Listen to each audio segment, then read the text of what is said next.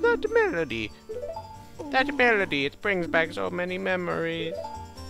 It's their old standby ballad. Or wait, no. It's their old... I don't know who's supposed to be talking there. I guess it is the fishy. I entered show business because I heard this song at the carnival time long ago. By doing performances, I thought I'd get to the singers of that song. The one you heard singing must have been the original Lulu. The mother of the current lead singer is as well was her daughter born and then turned into a musical note. Anyway, totally ruining the emotional tension here. As he forgives you and takes his mask, and now he's sad. Yeah, this is like the most depressing mask.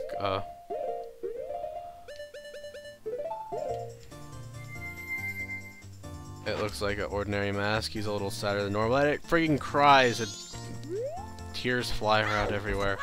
And it's really not all that useful. You don't ever need to use it because the only thing it's really useful for is starving off the Gorman brothers, which should have already happened if you were able to get into the milk bar, considering you do that and then get the milk bar hat as a reward.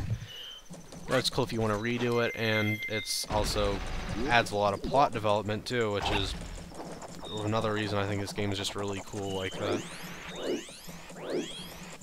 Okay, heading on in here.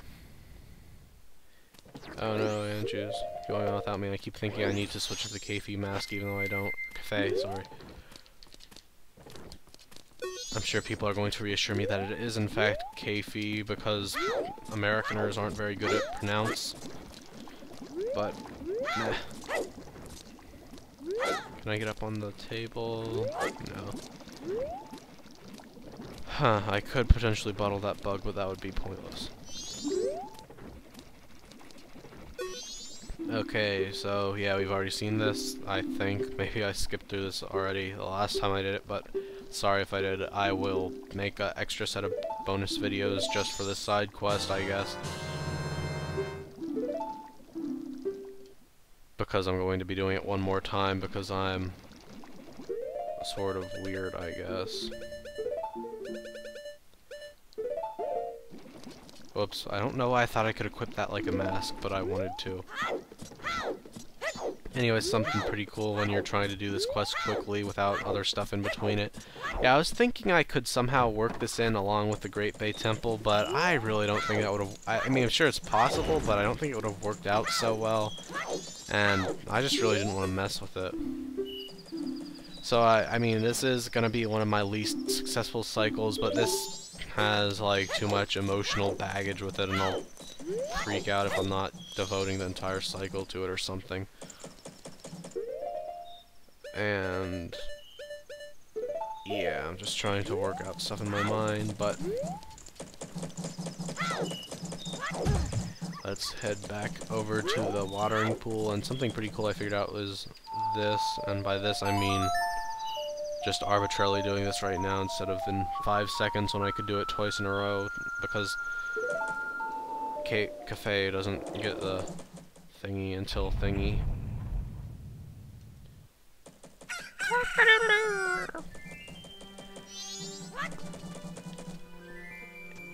And hooray, this frog's back. I sort of resent the frogs even though they're cute and make a good song for being too much trouble for one heart piece. They should have at least given you a heart container or something.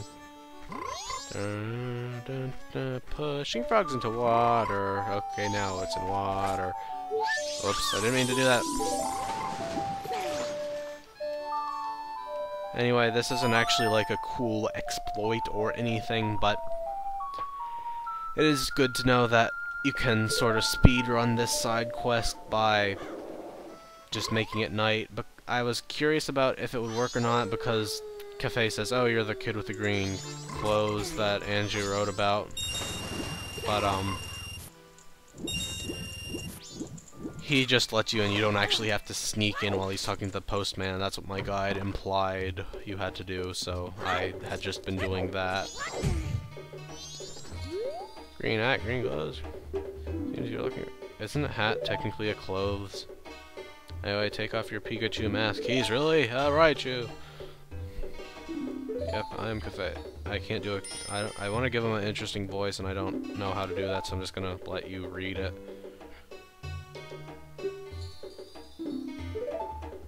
And again, I don't know why I'm listening to all this when I'm just doing this for the reward, because I want to do this quest explicitly by itself or something.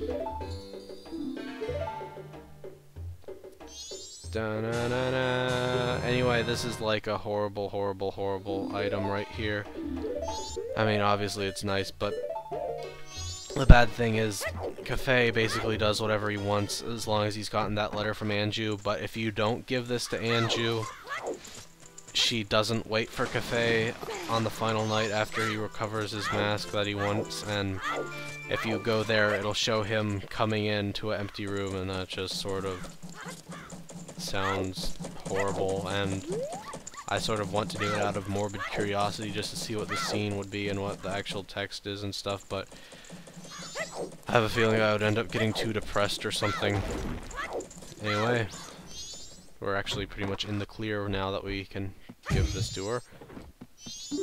And I keep thinking you can Z-target people and press the item button and they'll take the item. Did you meet him? Like how her expression changes. Yeah, I just think little things like that make this game much, much better than Ocarina of Time.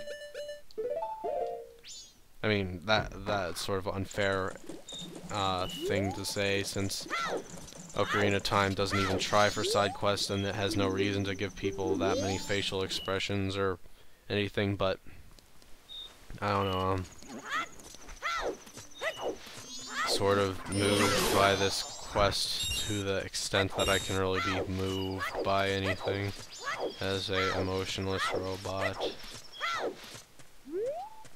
I like all the gargoyle type art styles, I don't know. Okay, this is stupid, and luckily now that I have the ice arrows, I will never have to do it again. Oh yes, Epona, I'm sure you were already in. I can't, whatever. I don't like Epona in this game. I don't like Epona at all. I really don't like horses that much. They're okay, is what I think about them. Kind of overrated by generic people, I guess. I don't know, they're not bad, it's just Epona is not a very good mechanic because it's too hard to summon her. Anyway.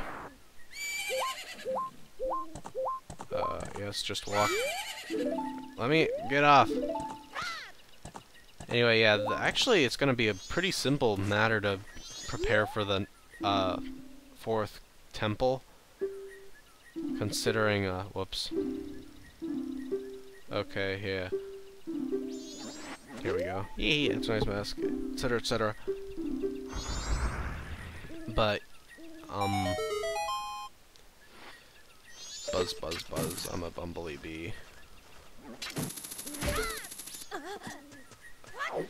Why do I not ever remember what I was saying? Oh yeah, this entire area is going to be a lot quicker since I already did all the stuff in the graveyard. I mean, it's not a huge amount of stuff, but just having that out of the way did make my practice run of up to the stone tower a lot simpler. I think I may have just made this game like impossibly long in from my vague memories of playing it as a kid when I was scared of everything, and I don't like the Garrow mask because it makes Garrows appear. Why is that a good power? Anyway, Octoroks. We know how to deal with Octoroks, except for when we don't have arrows. Yeah, if we don't have arrows, we're sort of screwed in that matter. I can't see it, but I can sense there's a thirst for blood. That's a little morbid. Thirst for blood. Well, the thirst for blood might have arrows in it, so let's go for it. Thirst for blood. You're not a real Garrow. I like how the ghost appears out of nowhere and says, "What are you?" because you're all weird and stuff. Okay, what is your wisdom? Cross the valley. Yeah, okay, cool. Can I have some arrows? Fag. Whoops, that was the wrong... Oh, wait, yeah, I was heading this way because I wanted to see if the bubbles would maybe have arrows sometimes. Okay, they've dropped 3 hearts, 3 rupees. I think they can just drop things. Nothing specific. I don't don't want to be jinxed. I don't want to bother playing the Song of Storms. I need to use my arrows. Oh, wait.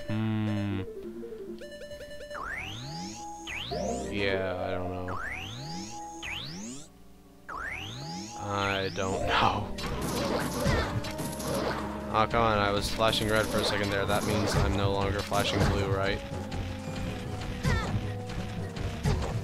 Whatever. Screw you two. Wasn't expecting that. Oh, well, I'll find stuff in the next stuff. I really didn't need to waste any of the time doing that, but whatever. You saw that Garrow. That was technically, like, sort of relevant to the plot of this area, and because I'm a lazy bum, I'm not going to be fighting any other Garrows because it's too much effort.